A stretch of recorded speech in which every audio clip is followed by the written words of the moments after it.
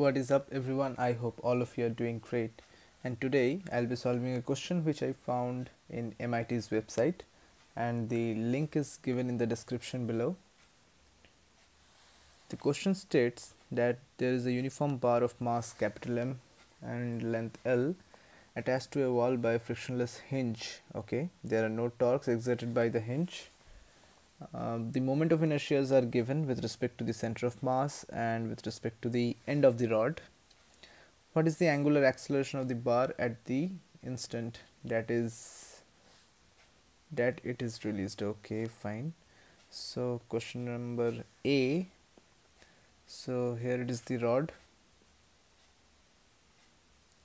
The rod looks something like this. It is hinged like this, and with respect to the hinge, the force is only created by the gravity, and the torque is created by gravity. So torque equals to moment of inertia times angular acceleration. So alpha equals to, and the torque is mg times L by 2 divided by moment of inertia with respect to the axis, end axis actually, ml square by 3. So that will give you 3g divided by L. So this is the answer for the first question. The second one, it is asked that at the instant after the bar is released, find the magnitude and direction of the force exerted on the bar by the hinge. Okay, generally what we do is we take the hinge forces, one along the rod and one perpendicular to the rod.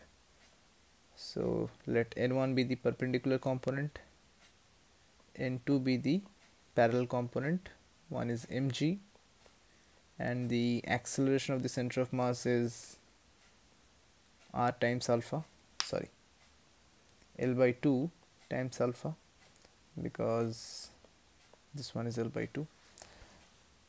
So the acceleration is only along the vertical direction, so net force in the vertical direction is equal to mass times acceleration. So mg minus n1 equals to, alpha is 3g divided by L. It gives you n1 mg 1 minus 3 by 2. So that gives you negative of mg by 2. The negative sign indicates that the direction of n1 that we have taken should be in the downward direction, and n2 will be 0 as there is no acceleration in the horizontal or along the x-axis. So hinge force is equal to mg divided by 2 and in the downward direction.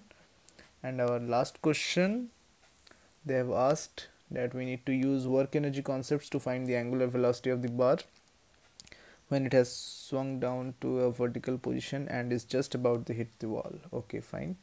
So when the rod becomes vertical, so there is a decrease in potential energy which results into the increase of rotational kinetic energy.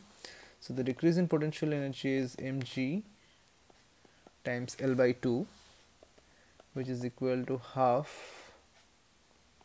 I omega square. So omega is equal to, m gets cancelled out, L gets cancelled out, root over 3g divided by L. So this will be the angular velocity that they have asked when the rod is just about to hit the vertical wall.